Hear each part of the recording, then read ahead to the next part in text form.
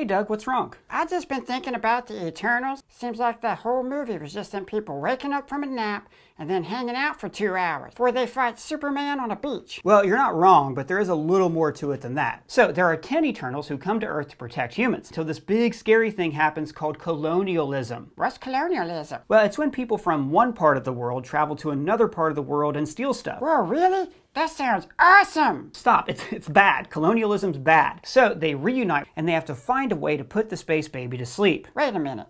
They kill the space baby? So you're telling me that this whole movie's been about Earth getting a real big abortion? Yeah, that's about it. Oh, I bet that made a lot of people real mad. No, actually, they were more worked up over two guys kissing. Oh, okay then. That's silly.